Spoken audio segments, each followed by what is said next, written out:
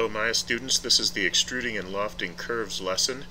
In this lesson you will learn how to create curves and use them to extrude surfaces, loft curves, loft cross-section curves to create a NURB surface using the loft tool, edit the form of an existing primitive object by moving its CVs, and to create a surface using curves or isoparms and the bi-rail tool. So when you extrude a curve, it takes that shape and just creates a like a line up the y-axis or whatever it is you're doing, like a Play-Doh Fun Factory. Whatever shape you make, when you squish the Play-Doh through, out comes an extrusion of that shape. So for this I'll just make a wavy line in the top view, and we're going to get essentially a curtain. So when I do that, I can go to Surfaces, and I am going to go to Extrude, Option Box.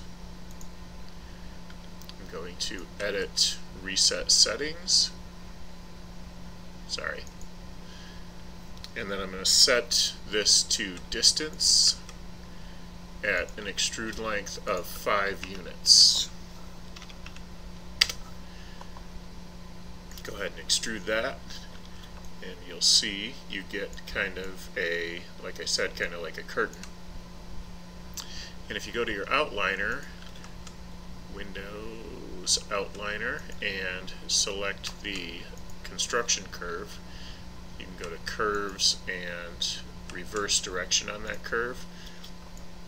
And if that curtain was going up from the floor, it will now be going down. If it was going down, like mine was, it will now be going up. So the direction that you draw the curve in matters, where you start, the start and end point.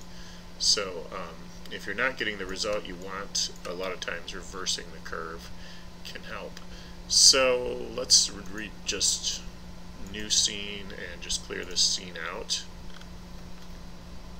Okay, we're going to set the project folder to start here. Click File, Set Project, and set it to Arts234 03. And we can do an open scene and go to bridge.ma and open bridge. And what we're going to do is we're going to use the EP curve tool to create this rope suspension here. So it has to connect with these poles. So let's do a Create Curve Tool EP, and then I want to snap to curves. And if you want to use the menu, just click up here. I like the keys better. So you can use X to snap to grid, C to snap to curves, and V to snap to vertices. So I'm going to hold down C, and I'm going to place my first point, and that will ensure that it's touching the pole.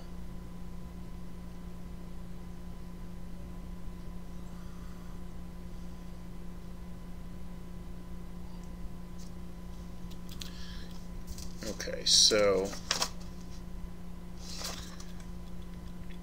we're going to do one on the other side as well.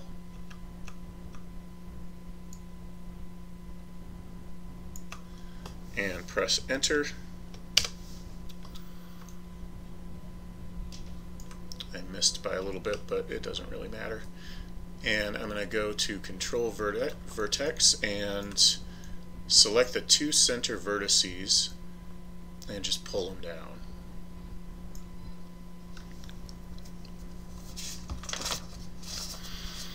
Now we're going to use this as an extrusion path.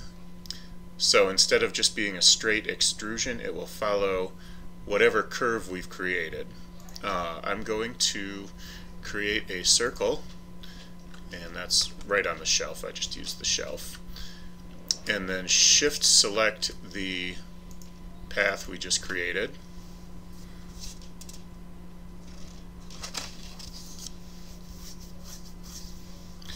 and I need to do a path extrusion.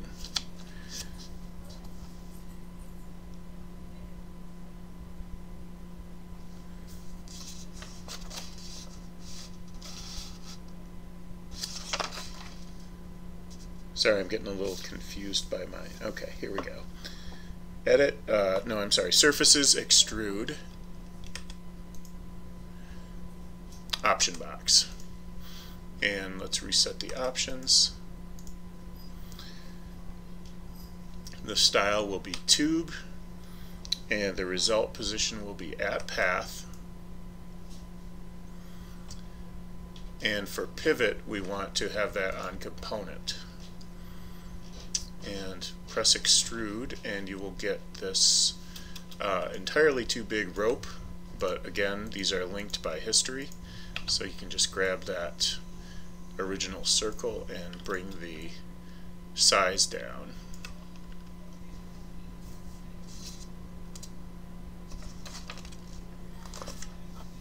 Okay, so let's create another EP curve.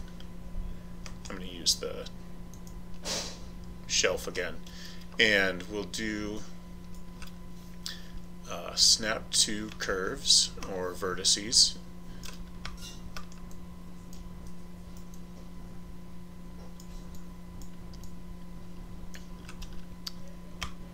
Let's see. We want it to touch this rope, so I'm going to do snap to curves, and I'm going to try to get it on the bottom of that. That should do, and then I want it to touch the tip of this little spike here. So now I'm going to do snap to vertex, which is V, or you can click up here if you want. And press enter. And I'm going to do that with the other two little spikes here. I'm going to create another EP curve, snap to curves.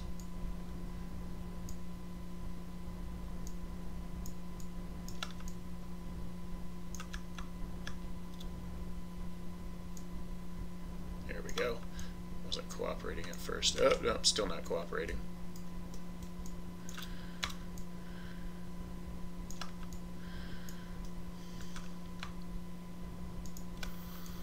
I'm not thrilled about the position there. I wanted it to be more on the bottom, and it's a little bit on the side, but let's just make that one. Let me see if I can get it a little better on this. And whatever is the last tool you use, like the EP curve tool, you can press G, and that means again, and it will start that tool up again. So I'm going to, again, C to snap to curves, and try to get it on the bottom of the rope this time, and it is not snapping, it's doing its own thing. Let's undo that, and snap to curves again. Still not snapping.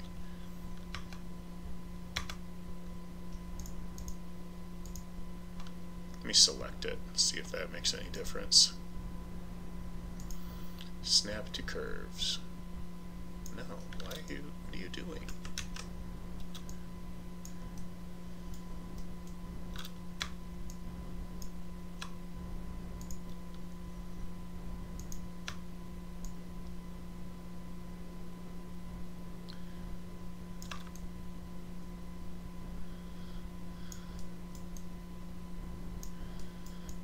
Okay, it's just behaving strangely. I'm not fully understanding, but anyway, it should snap to curves. Yeah, now it's snapping. It's on the outside again, but whatever. Screw it. So I will just hold down V to snap to vertex, get it on that point right there, and press enter. And I'm just going to create an extrusion with these three lines. I can just use the same circle there. Surfaces, extrude,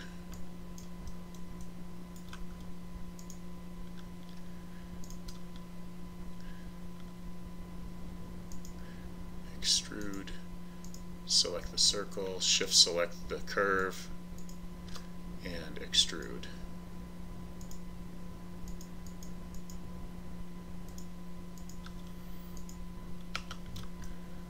can always size it up or down by playing with that original curve. So, I don't know, something strange happened with the snapping, but I am going to just let it sit there and leave it like that. You can experiment with that a little more and on the other side there and see if you can get it a little tighter. So, we're going to take the two little curves here and make a flag out of it by using the bi-rail. And they are on the rope curves layer, which is templated.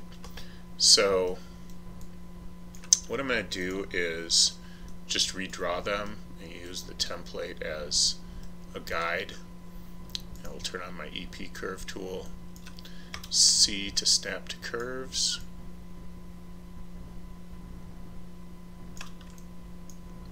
Now it's doing more like what it should be doing.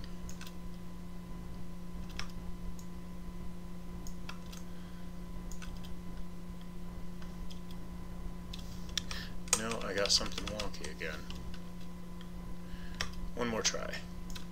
C to snap to curves. I'm just trying to get it about where that line starts, and then on the other side, same thing. Press enter. You can press G to, well, apparently not right now, but usually you can press G to get the last tool again. C to snap to curves, and I'm going to get the bottom line here.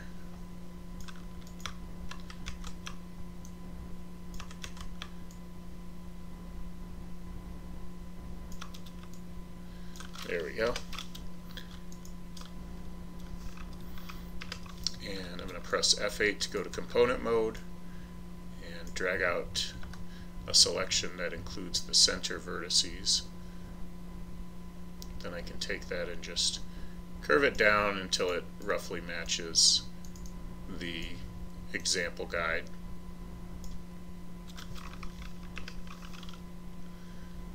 And to get the flag surface itself, we're going to do a loft. So you want to click on Surfaces, Loft. And that will create basically a surface that spans from one curve to the other.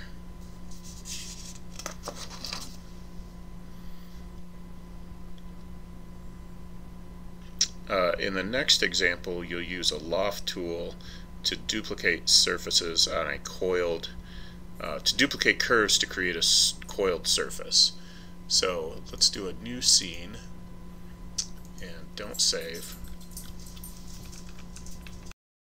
Okay, we're going to create a NURBS primitive circle and spin it around to create a lovely noodle. So if you go to create NURBS primitives circle, and in the channel box set the translate X to 3 and rotate Y to -90.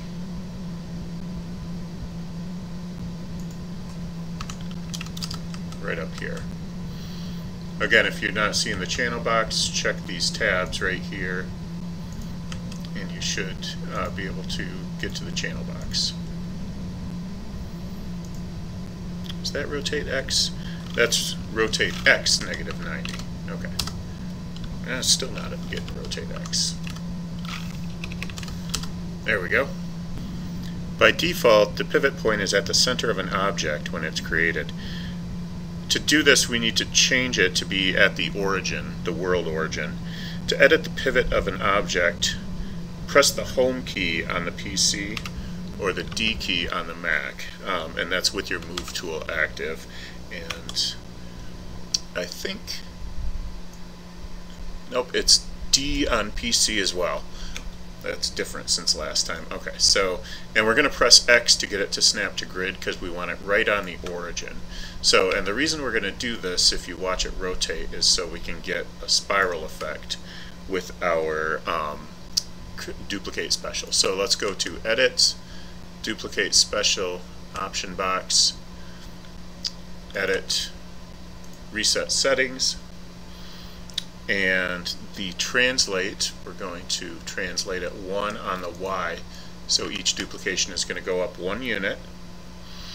The rotate is going to be 45 degrees on the Y, so that each unit, each duplication turns by 45 degrees, and then we're going to do a 10 copy duplicate. So when you press duplicate special, you will get this spiral, and usually it lets you get away with doing a selection by just dragging it out. It may or may not. We'll give it a shot. So let's do a surfaces loft. Nope, that's no good. Undo. So let's do them one at a time. Alright, so right up the line here, just shift select each one until you've got all of them selected, and then we're going to do a surfaces loft, and you get a lovely noodle, or if you want to take it further, it can be a telephone wire or whatever you like. Okay, let's go ahead and open the scene called slipper.ma, and we do not need to save the changes. And we're going to select the two curves and create a loft between them. It's important that they have the same number of CVs to make a clean loft. So to create the sole of the slipper, same thing, just select those two curves and go surfaces loft. We can delete the original curves just to clean up. We don't need them anymore.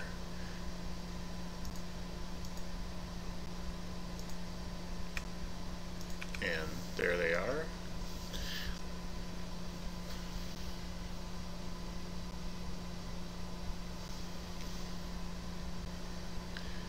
Now we're going to use the bi-rail tool to create a strap for the sandal.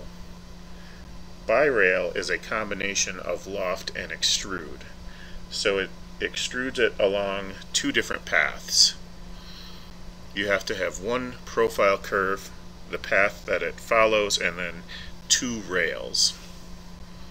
One profile curve and then two rails that are the path that it follows. The profile curves must also be touching both rails. You will create two curves that are attached to the isoparms at the edges of the slipper top. So, and let's rename this slipper top.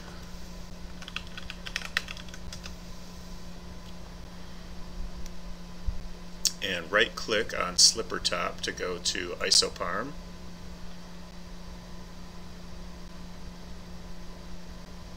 And we're going to select the isoparms at the edge of the lofted surface. 1, 2. So shift select the second one. You can turn on the visibility of the strap curves layer for reference if you wish. And let's put that on a template.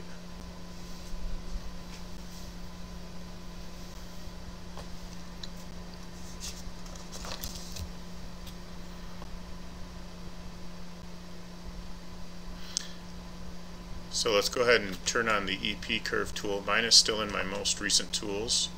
You can always click create curves, EP curve. And I'm going to snap to vertex.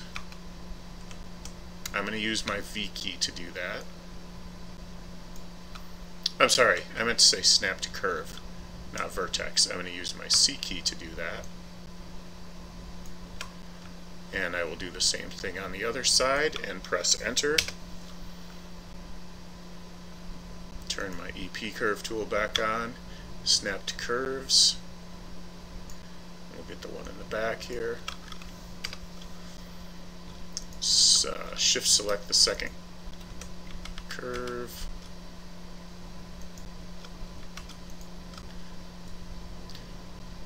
use the outliner if you're having a bit of trouble.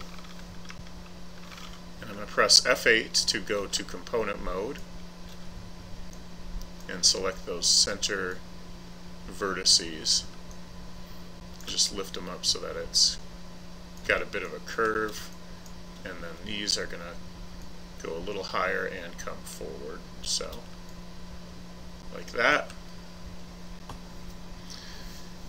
With the two profile curves touching the edge isoparms as the rails, you can use the bi-rail tool. Select a curve and select the other one. It doesn't matter which one first. Let's go back to object mode. My curves were actually already selected, but there we go. Now right click on the slipper top and go to isoparm.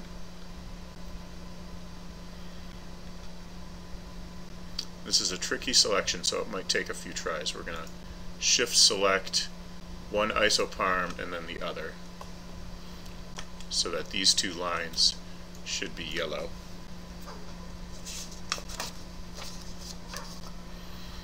And then we're going to go to surfaces, bi-rail,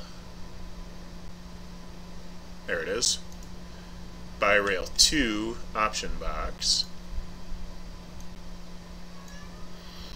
and we're going to have this non-proportional. Well, let's reset settings first. Okay, and then non-proportional, and we can click bi-rail 2 now. So there's our slipper surface.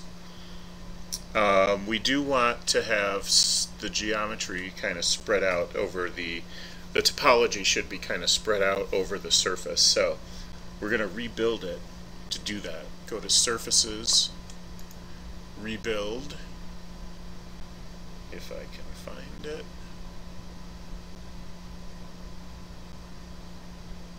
Aha. Option box, second from the last. So option box, reset settings,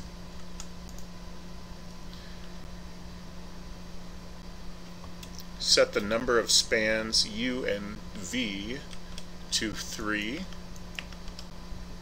and click rebuild. And the surface is rebuilt with spans in both directions, nicely evenly spaced. And let's rename that toe thingy.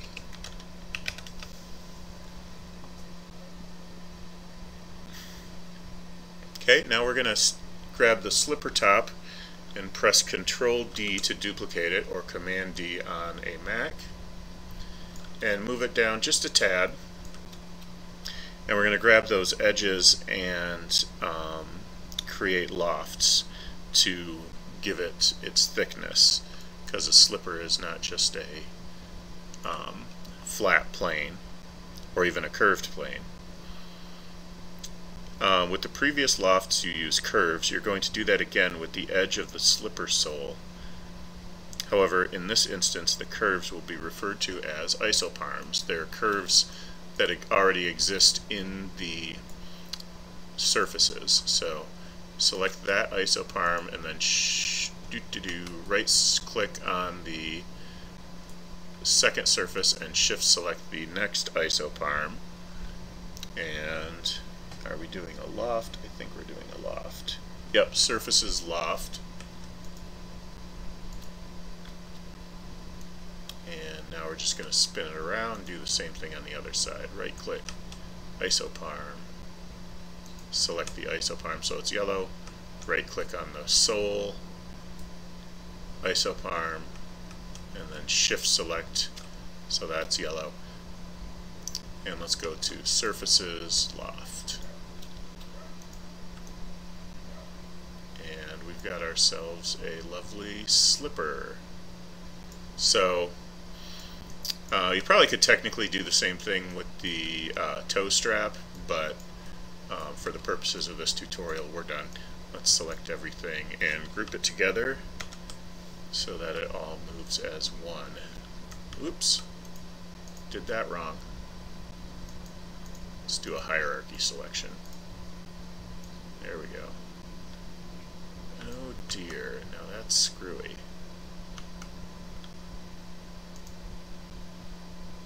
Let's check the outliner. Let's see what happened here. Group 5. I think it's these curves. I'm going to get rid of the curves and we should be good to go. Ah, lies. Let's delete history. Okay, so when you're done modeling, you should delete history. I was going to bring it up on the next tutorial. There's a linkage in here. I'm thinking that's what's going on with this, is that there's a linkage that's inheriting the transform of something in the history. So I'm going to delete all by type, history, turning on inherit transform for slipper side 2. Yeah, that was it. Okay. So it was inheriting something that in its construction history that was being moved. So that makes the move look like it's being doubled. It's something is moving and then another component of it is moving away. That's a sign that your main group is inheriting, or one of your pieces is inheriting an extra transform from the main group. So I just got rid of the construction history. It was one of the construction curves. So it was actually, come to think of it, it was the isoparms. So getting rid of the construction history in this case got rid of that. But it's always a parenting thing. It's inheriting extra stuff. So I'm going to do a new scene and don't save. And let's go into,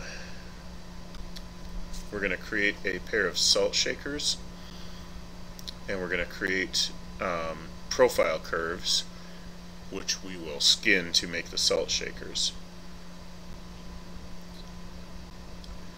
Let's do a create NURBS primitives circle option box, and let's reset options.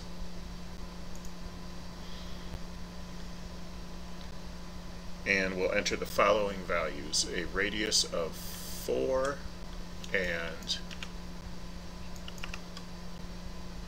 number of sections is going to be 24. We're going to use those extra points to create a wavy kind of look. So you'll see how that works in just a moment. The radius sets the circle size in grid units. A value of 4 creates a circle with enough size so that you can use the grid for a convenient size comparison. And my grid has disappeared in my top view. So I'm going to go to show, and there's grid right there. It's not showing. I would like to show the grid in the top view.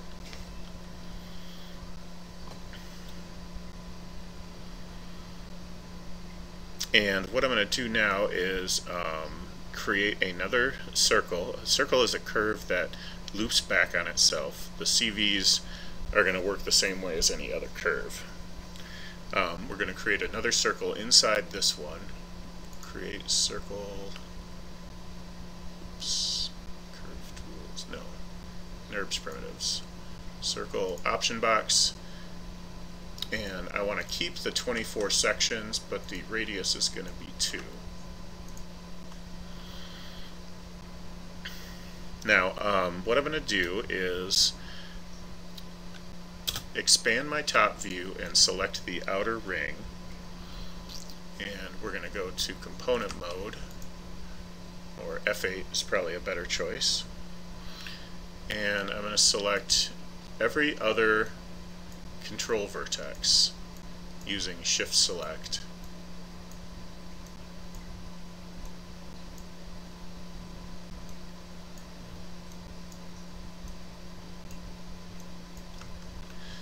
And I'm going to press R to scale them down.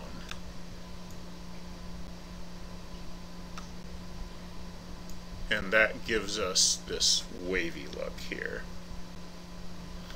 Okay, so press F8 to go back to object mode, and we're going to do a duplicate special.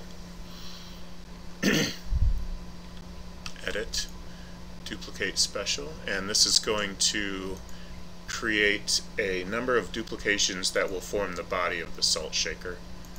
So reset settings as always, almost always. I know I didn't do it last time. We'll do a 3 translation in the y-axis and a scale of 0.93 in X and Z, just basically a tiny scale down, and we'll press 4 copies and click duplicate special. So this becomes the body of our salt shaker. We loft and it creates a surface over top of it. Select the inner circle. I kind of got it overlapped a little bit here, so there we go. And move that to the Y value of 13. I'm going to do that in the channel box. And increase the scale to 1.33 on all axes. Like so.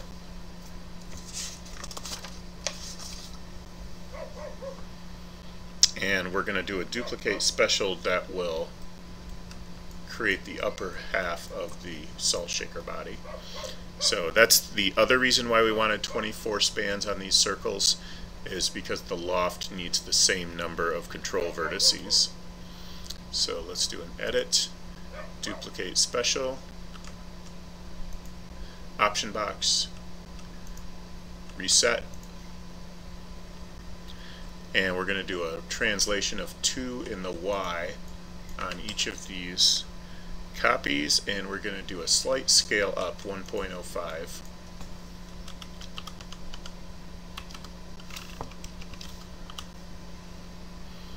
with a total of 3 copies.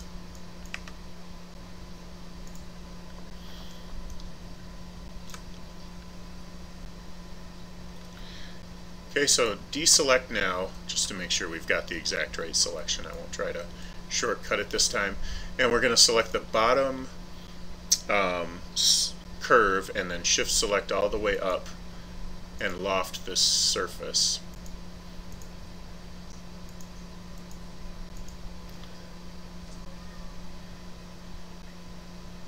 And we're going to do a surfaces loft.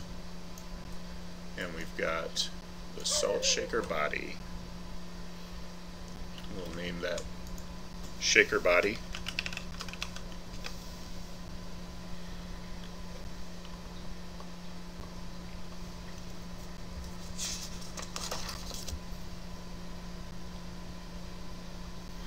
Now we're going to create a sphere and use that to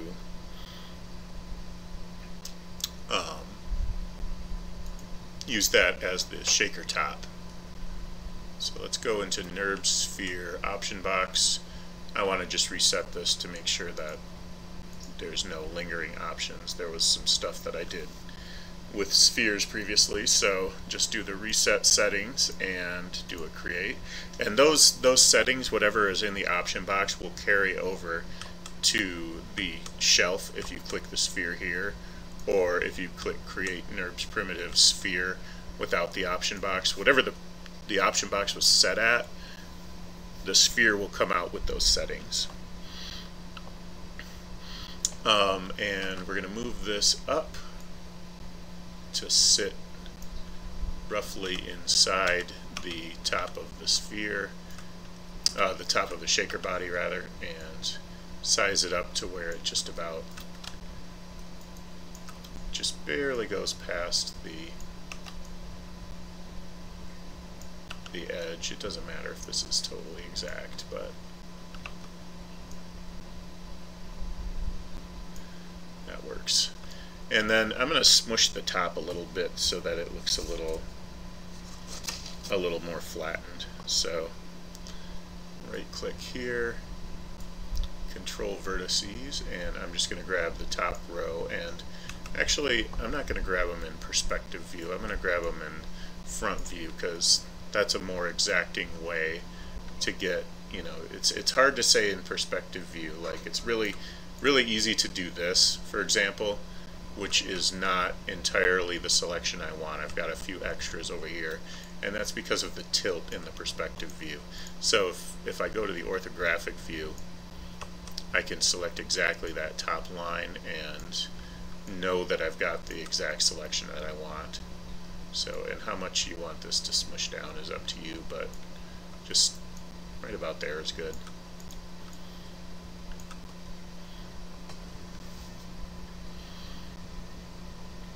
Okay, I will see you on the helmet tutorial.